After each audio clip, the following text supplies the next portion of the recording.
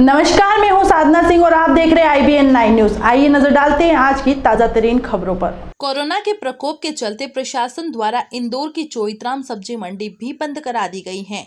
3 दिन में नतीजा यह निकला कि यहाँ की सब्जियां सड़ने लगी और क्षेत्र में बदबू फैलने लगी।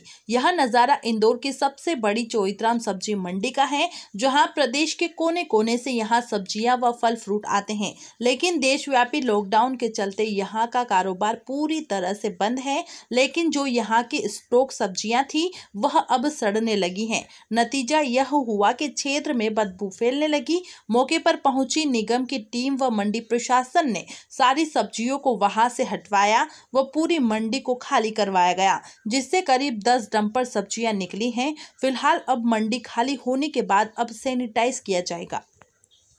जी सर, बताएं, काफ़ी दिनों से मंडी बंद है, जो सब्जियां थी वो सड़ने लग गई थी, किस तरह डिस्ट्रॉय किया जा रहा है सब्जियों को? 3-4 दिन से मंडी बंद थी और ये क्या है, व्यापारियों के गोडाउनों में सब्जियां रखी हुई थी कि आगे और काम आ जाएगी, किंतु स्थिति ऐसी बन रही कि मंडी से कहीं जा नहीं पा रही, सब्जियां आना जाना हो नहीं पा रहा है। तो नगर निगम के द्वारा ये प्लांट में भेजी जा रही है। सब्जियों में सड़न आ गई, पूरा पानी निकलने लग गया था, बदबू मारने लग गई थी। तो ये आज हम इसको सफाई करवा रहे हैं। सैनिटाइजर भी करवाया जाएगा जो सब्जियां थी यहाँ? हाँ, अभी ये सब्जियां सफाई हो जाए, झाड़ू हो जाए, उसके बाद हम इसमें सैनिटाइजर कराएंगे। कितनी सब्जियां होंगी ये करीबन होगी 10-1 डंपर होगी इसमें सब्जी।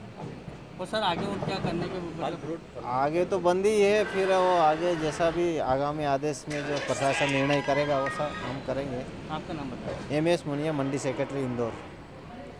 में बस इतना ही। बने रहिए हमारे साथ IBN9 न्यूज में। मैं हूं आपके साथ साधना सिंह।